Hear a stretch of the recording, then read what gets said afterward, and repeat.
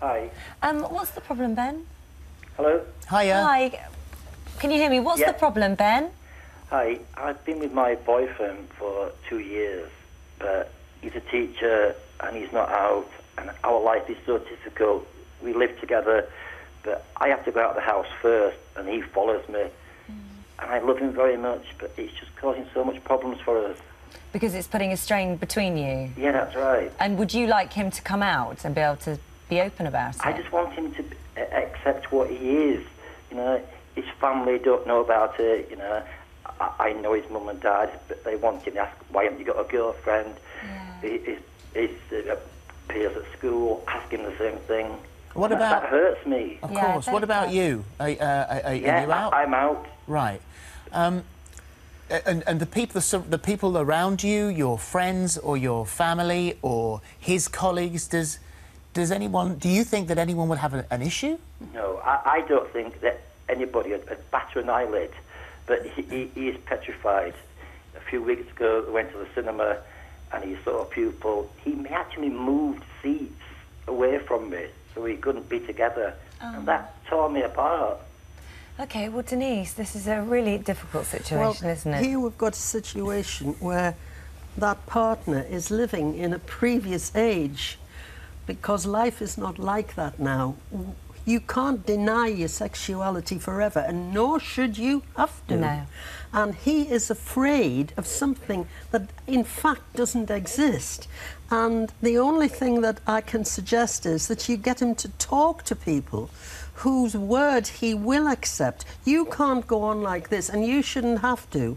He isn't being fair, but he isn't being fair because he's afraid. And you've got to help to lift that fear off him, because it belongs to a bygone age. He's living in the past. You just wonder whether either his family, obviously we don't know his family, what the circumstances are, whether it's one of those things that... Can I ask how old he is? He's 28. So do you think that it would be one of those things where he would come out to his family or his work colleagues and they would go, yeah, well, we sort of figured that, but, you know, it doesn't matter. Is it completely and absolutely hidden from everybody, or do you think once he comes out, if he were to come out, that they would say, yeah, well, we know that? Me, personally, I think everything would be OK. But to him, it's his biggest fear. Every time I confront him, he says, you can do much better than me. Like, I'll leave you. I'll let you be happy. But as Holly just said, yeah, why is he frightened? What's the worst that can happen? What does he think? He thinks that people will judge him, they'll ignore him, he will get grief from his pupils at school, he thinks his family will totally disown him. He's petrified. You've got to help him get through this fear, and we will put you in touch with the people who can help him. But there's one thing I must say: you can't live like this forever, and there may come a time when he has to say, this has gone on long enough, because it's your life. You're having to live in the shadows as well. He's choosing to live in the shadows, and he's very wrong. And I hope perhaps if you've taped this, you can show him and say, this is how strongly I feel about it, and this is what everybody... You know, we're almost shocked that he's thinking like that. There's no question, you've got to be realistic about it. I mean, he's a teacher, so he might get a hard time at school. I think many people who've come out say that often, and hopefully mostly, it is...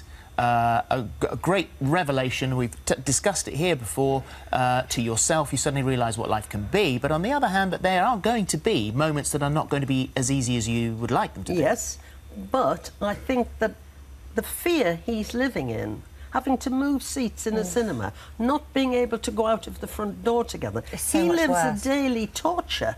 So nothing that can come afterwards, and I don't think in this day and age it would be really bad. nothing that comes after can be as bad as what they've got now. No. And he really needs to do something. But he's also got to it. know that, you know, with someone as loyal and loving as you, that it's not one of those things that he's going to do himself. He'll have you by his side. Also, think of the example he'll set to his pupils as well. There'll be children there that will eventually go through the same thing as what he's going through now, and they'll go, I remember that teacher at school that came out and it made my process so much easier. Are you recording this? Yeah, I have. I tried that, but he picks up everything. If he has a homophobic comment at school, he will pick it up and use it as a negative. He never uses a positive. So this is what happens.